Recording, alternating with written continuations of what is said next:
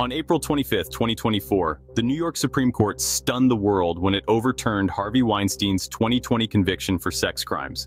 A landmark case that had once ignited the #Me Too movement and challenged the unspoken codes of silence in Hollywood and beyond now sits in legal limbo. This decision evokes a powerful mix of disbelief and alarm. What led to such a dramatic judicial reversal?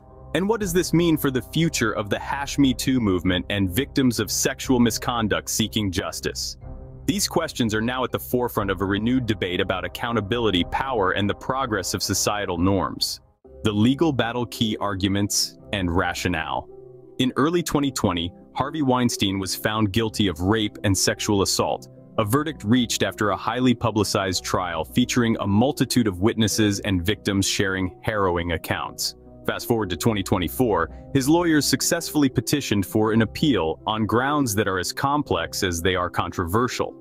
Central to their argument was the claim of judicial bias and procedural errors which they argued skewed the fairness of the 2020 trial. The New York Supreme Court's decision to overturn Weinstein's conviction was primarily based on these points. The court highlighted specific instances where it believed the original trial judge may have exhibited partial behavior, particularly in the admission of certain testimonies and evidence. This decision has rekindled a fierce legal debate about the balance between a defendant's right to a fair trial and the public's desire for justice in cases of severe misconduct.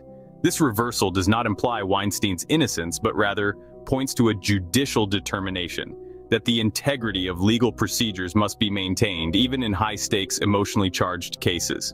Wouldn't that be great if this integrity was applied in all courts of justice equally?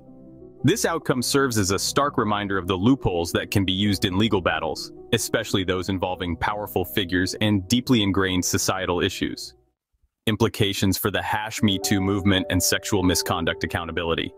The overturning of Weinstein's conviction sends shockwaves far beyond the confines of the courtroom. For the #Me Too movement, which gained momentum as victims felt empowered to come forward with their stories, this development might signal a worrisome shift. There's a palpable fear that this could dissuade other victims from seeking justice, worried that even high-profile cases might not lead to lasting repercussions for perpetrators.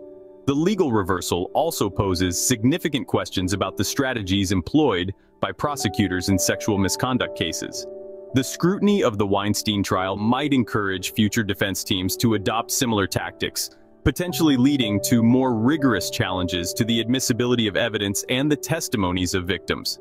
This scenario underscores the need for the criminal justice system to adapt and possibly reform prosecutorial and judicial processes to ensure they are both just and fair. Moreover, the decision impacts public perception and trust in the legal system, particularly concerning how it handles cases of sexual assault and harassment by powerful people.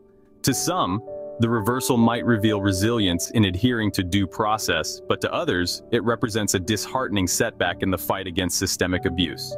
In conclusion, Harvey Weinstein's conviction being overturned is not just a moment of legal recalibration, but a turning point that may define the future contours of the #Me Too movement and broader efforts toward ensuring accountability in cases of sexual misconduct.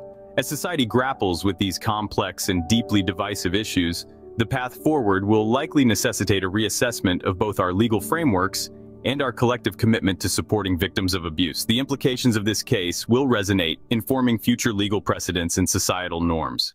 As society grapples with these complex and deeply divisive issues, the path forward will likely necessitate a reassessment of both our legal frameworks and our collective commitment to supporting victims of abuse.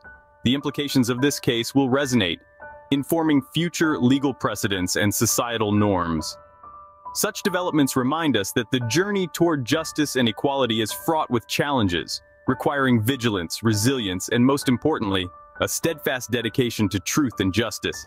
And in case you are worried, he's staying in jail until the trial due to another conviction and sentence.